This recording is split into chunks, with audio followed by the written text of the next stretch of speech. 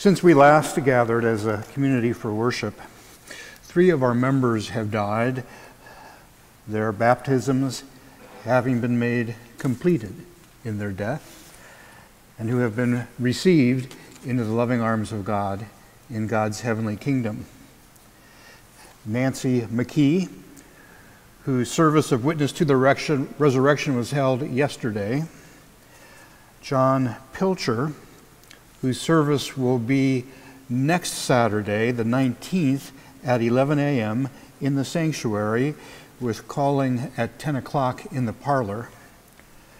And finally, John Miller, whose service will be on Saturday, January 26th at 11:30 in the sanctuary, with calling at 10 o'clock in the parlor. For our morning prayer, I invite you to join me in making this an interactive prayer. So after each petition, I'm going to say, "Let us pray to the Lord," and I invite you to respond, "Lord, hear our prayer." Let us pray.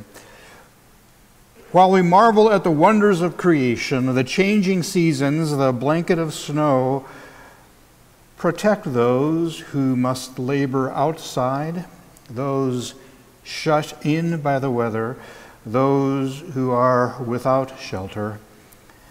Let us pray to the Lord. Lord, hear our prayer.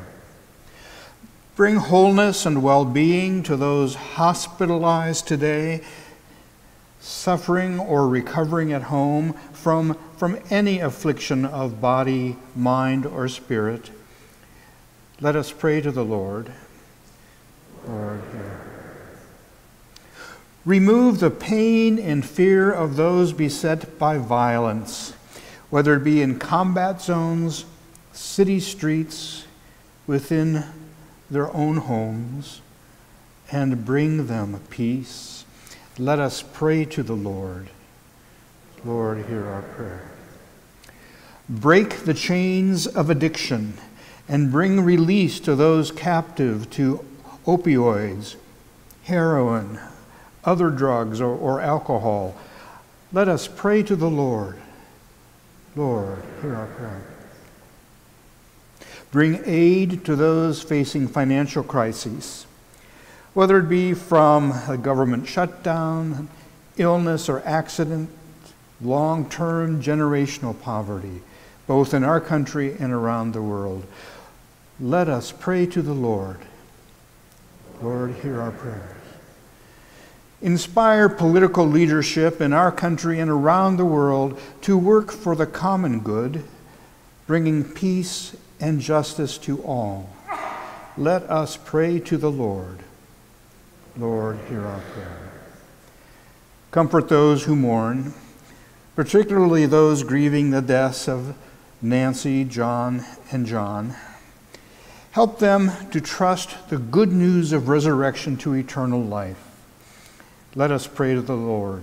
Lord, hear our prayer. Hear and respond to all our prayers, spoken and silent, for we offer them in the name of Jesus, our Lord and Savior, giver of all grace and forgiveness, who taught us to pray together, Our Father, who art in heaven, hallowed be thy name. Thy kingdom come, thy will be done, on earth as it is in heaven.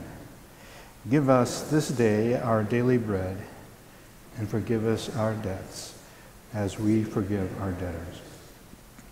It's not into temptation, but deliver us from evil. For thine is the kingdom, power, and the glory forever. Amen.